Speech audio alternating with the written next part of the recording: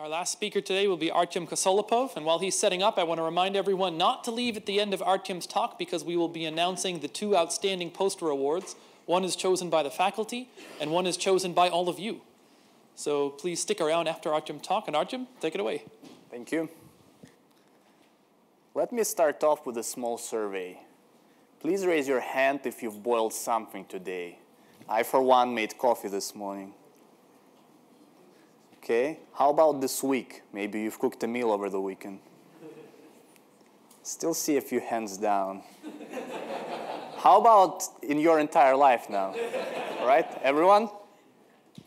Okay, obviously everyone in this room is familiar with boiling. In fact, humans started to use boiling for cooking as far as 40,000 years ago. However, for centuries, boiling remained as this mundane process that everyone just ignores.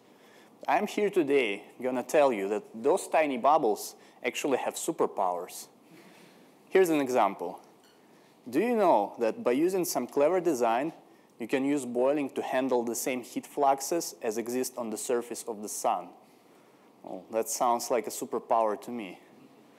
It's not a secret that the ability of handling high heat fluxes secured a special place for boiling in nuclear industry. Hundreds of nuclear reactors worldwide produce hundreds of gigawatts of clean energy with help of boiling within their cores. However, boiling is also very useful for electronics cooling, because boiling can not only handle high heat fluxes, but it can do so while keeping your component at low temperature. And this is precisely what you need for compact and efficient CPUs. Actually, liquid cooling systems that also take advantage of boiling may even allow the industry to keep up with Moore's law for a little bit longer. However, with great power comes great responsibility. And for boiling, it's the responsibility to keep its unstable nature under control. And here what happens when the control is broken. Imagine that you have some very powerful, very intense energy source, and you want to cool it down. So what you do, you take a wall, you put your energy source on one side, and you put some water on the other. As the water heats up, you start generating bubbles, and you get some vigorous boiling happening. And it's very nice at removing heat, so your system works fine, works exactly as you want, and everything is steady. Until some fluctuation happens within your energy source, and its power rises up. Then what you start seeing that all of a sudden, all of those bubbles, they start clumping together, until they form a stable vapor film on top of your wall. And this vapor film, it acts as thermal insulator, preventing energy from reaching water. And since the energy has to go somewhere, it will just go into the wall, increasing its temperature until the whole system just breaks down. This is the phenomenon that we call the boiling crisis, and it defines an absolute maximum of the heat flux that you can push through your system. If you exceed this heat flux, that's what's going to happen, and your system will break down. Boiling crisis is fast, violent, and can be very destructive. This is why we never get even close to the conditions that may cause it.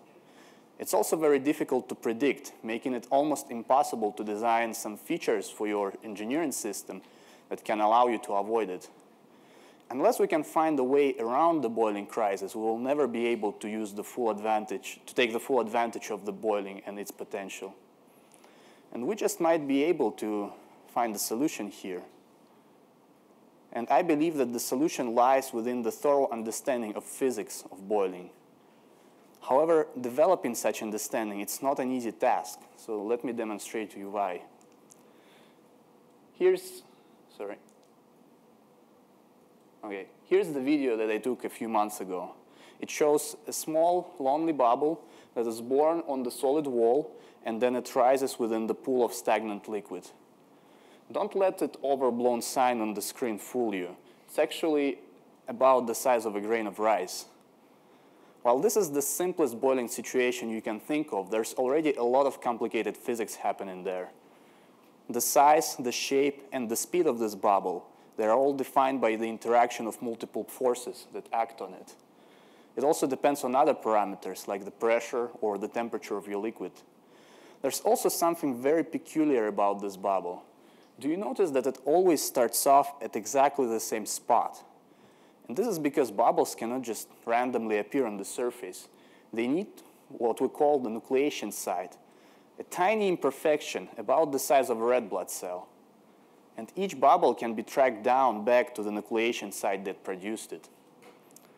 However, there is even the third part to this story. As the bubble leaves the surface, it can end up influencing the entire human-scale engineering system, such as the nuclear reactor. And all of those scales interact with each other, and each one can influence the other. If you thought that one bubble is complicated enough, how about 10?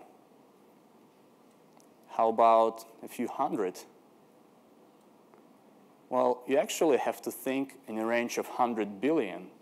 This is about the number of bubbles you have in a commercial nuclear reactor. Turns out it's roughly the same number as the amount of stars in the Milky Way. And predicting the behavior and the interaction of all of those bubbles is an extremely difficult task. However, we might just be getting on solving it. Every chaotic system has some degree of order to it. And we can see this order if we replicate the chaos within our laboratories and just observe it. This is precisely what we do. We take great care in creating experiments that fully replicate the engineering systems, but only on the laboratory scale. A lot of our designs start as simple as just a sketch on a whiteboard. Then we put the idea through the full 3D CAD, accompanied with numerical and analytical system analysis. As the design is complete, we actually have an option of directly 3D printing it within our laboratory, either as a final product or just as a prototype. And then when you have all parts together, you can start an assembly. This entire process is very time-consuming, and it requires a lot of skills, from programming to even plumbing. However, it totally pays off by allowing us to observe the phenomena that were never seen in the real life before. However, it's not enough to just have a good experiment. You need special tools to even see what's going on, because most of the information is hidden beyond the limits of human vision. Each bubble, when it's born on the surface, leaves a thermal mark, which can only be seen by the infrared camera. By observing those patterns on the surface, we can infer a lot of important information about boiling. And we can even see the progression of the boiling crisis. That's what you see here now, which allows us to understand how it happens and why it happens. To do so, however, we have to go to some extreme slow-mo. Our infrared cameras record at frame rates of several thousand frames per second. To give you an idea how fast it is, in one frame of this video, the sound waves that I'm creating with my mouth now can only travel to about this distance. But sometimes even this is not enough. Some phenomena happen so fast that we actually have to go to frame rates that are 2 orders of magnitude higher. This is, for example, a case of the very first stage of the bubble growth, as you can see here. So this video, it was slowed down by almost 5,000 times and takes about 1 millisecond in the real time. And that's the kind of speeds we need to actually see what's going on there. As a result of our experiment, we generate terabytes of data. But those are not just flashy videos, because each pixel of each frame of those videos contains important information about the boiling process. By developing image processing algorithms based both on the traditional techniques as well as neural networks, our group can find the positions of the nucleation site. We can find shapes and sizes of the bubbles. We can determine what are the frequencies at which those bubbles are produced. And most importantly, we can find the statistical distributions of all of those quantities. And this information is very valuable for our collaboration with the CFD group here in the department, because they can use all of those statistical distributions to improve the modeling of boiling heat transfer within the computational fluid dynamics codes. And in the end, finally, when all those things come together, we start to understand how can we tailor our devices in order to achieve the performance that we want. And we can do this tailoring on every scale, from designing an optimized spacing between microscopic nucleation sites to inducing some complex vortex flows on the macroscopic level. And we can go even one step beyond. It turns out that certain nanostructures, may allow us to improve the performance in terms of boiling crisis even further. We can put those structures on top of our boiling surfaces when they act like sponges by pulling the water in and counteracting the progression of the boiling crisis. So here you have it. Now you know everything you ever wanted to know about boiling. But I don't. There are still a lot of questions unanswered and some things that we are just beginning to understand. And I believe that with the effort that scientists take here at MIT and around the world, soon we'll be able to find the answers to those questions. And finally, use all the superpowers that the boiling has. Thank you.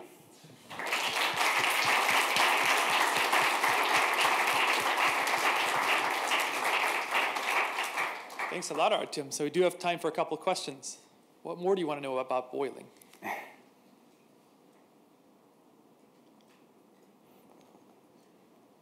think you've, oh, yeah, one. What kind of pressures do you guys go to on these experiments? So right now we go up to 10 bar, but this summer we're going all the way to 155 bar, which is reactor pressure. Yeah. So how does toroidals, do they look like toroidals or is it a reflection? Which one? The bubble that's going up. This one? Yeah. Well, it first starts as circular, but then as it's going up, it's not toroidal, so there is no, there's no hole in the middle, it's just the reflection. Yeah. Yeah. That's it. Yeah, boiling is a phase transition, Yes. thermodynamically speaking. So your work, which really pertains to looking at the mechanism of the nuclei, as you showed. Would you make contact with thermodynamics, which has been around a long time? Well, every process that we look at during each part of the boiling is kind of related to the thermodynamics because all of them are governed by the conservation of energy, which is our first law. So, or you mean more on a system level, on a large scale? What I was thinking of, you would like to be able to predict this critical point that you talked about, right? Yes. When the system goes from a liquid to a vapor. Yes. That's a transition in usual thermodynamic textbooks. But you're now looking at dynamical transition, actually how it happens.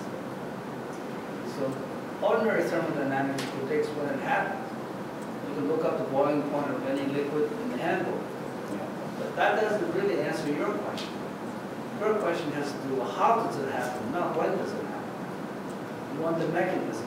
Exactly. You want the nucleation mechanism. You already pointed out that it has to occur at a defect. Now the question is, how does the bubble detach itself? What is the driving force? How does it depend on temperature, local environment, what have you? So you're probing a level of details that are beyond the handbook, beyond what is already known. And it seems to me that's exciting because you go beyond hydrodynamics, you go into dynamics, and there's a whole world that you're going to discover. Summarize. I cannot say it better. Thank you. Dennis got a question? I've got a more practical question. Okay, very nice. You do this nano engineering of the surface. How the heck could that ever survive at an actual real power plant? Isn't this just going to be covered up or destroyed in an actual thermal environment? It's definitely a concern that it might be, for example, clogged by whatever you have inside the nuclear reactor. However, there are also ways of preventing those fouling things to accumulate on the surface. There's actually another thing we're collaborating with Professor Short's group of how not only have those surfaces to improve CHF, but also prevent any stuff that wants to stick to the surface from doing that. So there might be a chance there. Verdict's still out. We don't know yet. But that's what we're trying. I saw one last question here somewhere. I think so. So I was just trying to understand the global dynamics here. So as they rise, so they can coalesce, right, and give you bigger bubbles? Yeah. But are they always structurally stable? I mean, can they break? Yes. There is coalescence, there is breakup. Depends on turbulence, where the bubble is, depends on many things, yes. All right, let's thank Artyom once again.